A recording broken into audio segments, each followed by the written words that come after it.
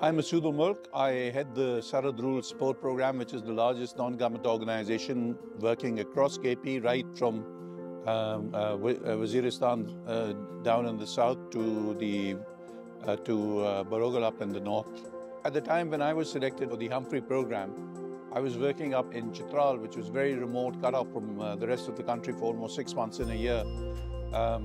And just to apply, to be interviewed, then to be selected, and then to land up in Austin in Texas, showed a system that was very open, very transparent, and that itself was an introduction to a very different world for me.